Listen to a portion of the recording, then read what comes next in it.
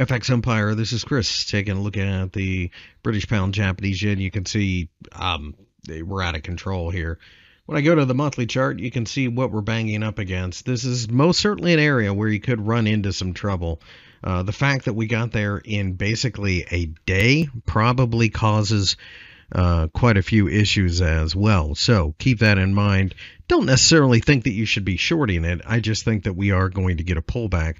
Pullback probably could drop a couple of handles. Not a huge surprise. If we do blow through all of this, look out. That's going to be a huge move. But right now, I think what we've got is a situation where we've just gotten so far ahead of ourselves that you can't be involved unless you're already long. If you're already long, tighten those stops. Want to keep those profits.